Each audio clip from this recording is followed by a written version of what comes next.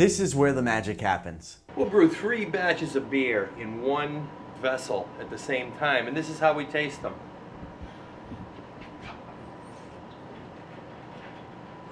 Works every time, and they always taste good. Downstairs in the Vermont Pub and Brewery, these craft beer connoisseurs have set up a 20-gallon experimental batch brewery that enables them to get a little crazy. We really push the edge on that. Some of the beers that we have made in the last year have been licorice beers. We're doing a butter rum brown ale tonight. We've also done a chocolate stout where we partner with local businesses, in this case Lake Champlain Chocolates. We also have on tap right now from last week's edition a raspberry chocolate stout, watermelon peach beers. We brewed a beer made from snow. We just had some very wild ideas, and we continue in that vein, and it's been received very, very well. And this is actually the fun part of the job. We get to draw a sample. This is my first taste of the toasted coconut porter. Oh man, it's all there. Great beers, great burgers. I love coming in. It's a really cool spot to come grab a beer in Burlington. Thanks to microbrew legend Greg Noonan, who founded VPB in 1988 after lobbying the state to allow brew pubs. And once that legislation was passed, we were in business.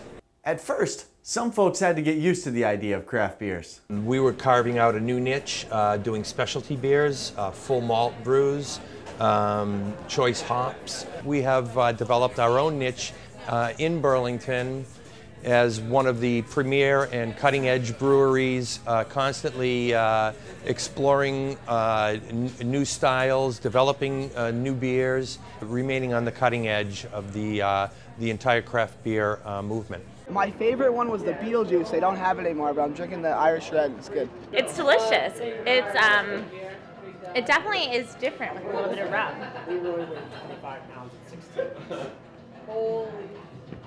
Yeah, it's like a light porter.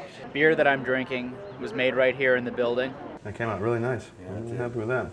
VPB is located in the heart of downtown Burlington. In a building that had spit out so many businesses, it was assumed to be jinxed.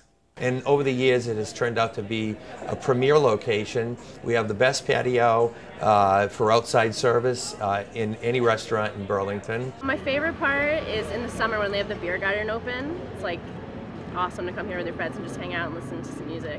The menu at Vermont Pub and Brewery consists of what they call populist cuisine, meaning there's a little something for everybody, and it's priced right.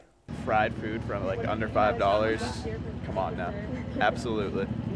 Cheers. We offer homemade shepherd pie. We make our own Vermont country meatloaf. We do a dish called cockaliki pie. Fish and chips are delicious. Cheap, good food. To complement a roster of award-winning beers, including Burley Irish Ale, which they've been serving since '88. Ah, the Burley. My job is easy. I only continue the legacy of Greg. I only have to keep making sure it runs the way he had planned it to be. It's a raspberry sour mash that we make using 500 pounds of raspberries. It feels like Vermont. It was the first bar I ever came to, so it's my favorite. It's all about the beer.